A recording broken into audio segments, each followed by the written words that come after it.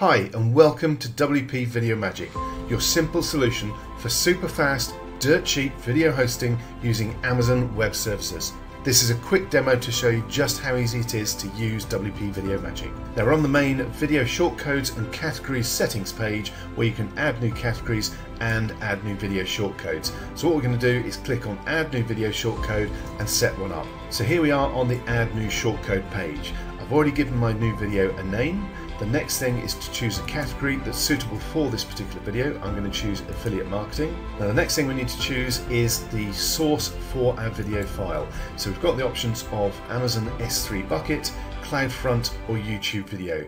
If you choose YouTube videos, make sure they're unlisted, not private. Private videos simply won't show up at all.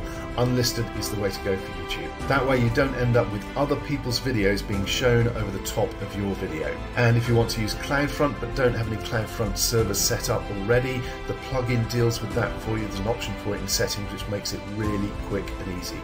But in this example, we're actually going to go with our S3 bucket. Now in Amazon Web Services, you can have as many buckets as you want set up to specify your different categories of content for different purposes. So in this case, I'm going to choose my Warrior Plus tutorials because the video I want is in that bucket. Then I simply need to click on the Browse AWS for File, and I'll shrink this box down so you can see it. Now this particular bucket only has one video file in it, so it's very easy, but obviously this would list all the different videos in that bucket.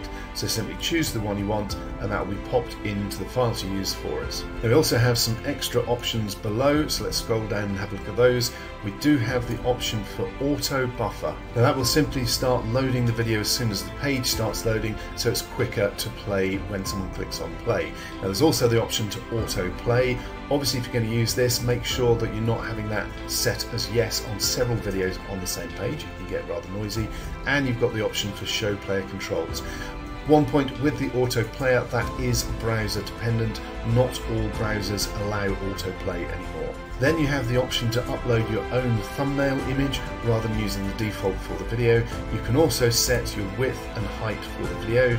And we've got a special option for video events. Now this simply allows you to add a call to action that appears after a certain number of seconds that the video has been playing, and it's a great way to actually make sure someone takes action and does what you want for the video. So in this case, let's have it appear after 5 seconds of the video playing. Then we simply click on Save Changes, and that's our new video shortcode set up. Then we can head over to a blog post to have a look at how to add one of those video codes into the post. Now you'll notice in this blog post I've got a little placeholder for where I want the video to appear. So all I'm going to do is highlight that and then look for the WP Video Magic icon up here. Click on this and it will bring up a list of all the different videos that we have in WP Video Magic.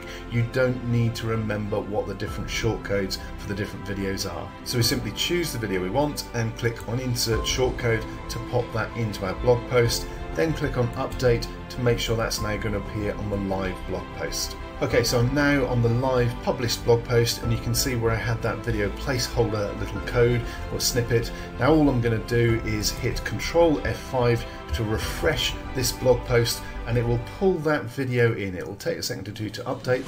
There we go, it's pulled the video in. I'm going to switch off the autoplay, switch off the sound on the autoplay, and you can see if we keep waiting a few more seconds, the call to action will appear below the video. So there we've got a call to action as well. So that's basically it. That's how quick and easy it is with WP Video Magic to host your own videos on Amazon Web Services, which is really quick and cheap to use, so you no longer need expensive video hosting. Thanks for watching. Please scroll down and grab your copy of WP Video Magic today, and I'll see you on the inside.